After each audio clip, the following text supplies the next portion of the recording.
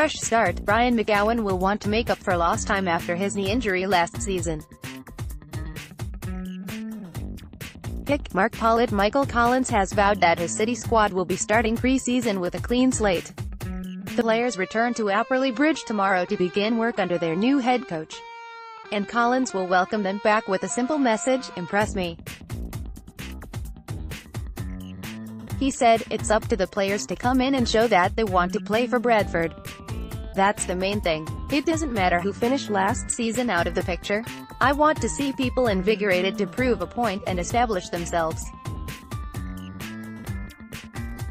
Whether you're already in the building or coming in, the question is the same. Do you want to play for Bradford? If you don't, then there's no point in you being here." Alex Jones and Ryan McGowan will have an added incentive to catch the eye of the new boss after seeing the last campaign written off by injury. Jones has had to wait nearly 8 months since his last games after 2 ankle operations. McGowan played just 3 times after signing in January before undergoing knee surgery soon after Simon Grayson came in. Collins added, "I'd rather leave that call with the medical department and trust them to do their job. But I think that they will certainly feature strongly in pre-season. Like anything, when we come back in that door, everybody gets a fresh start.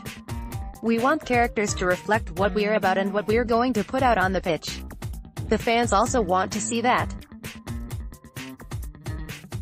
We know what they expect to see from a Bradford City player. The player who steps out on that pitch has to reflect what we're all about and the DNA of the club. That's why with the recruitment process, we're prepared to wait. We want to show the fans that when they step over the white line, here's a player who is 100% committed to this club. They will give you everything. Off the back of that, both individually and collectively, and that will be enough to give us that extra 2 to 5% we need to meet our objectives."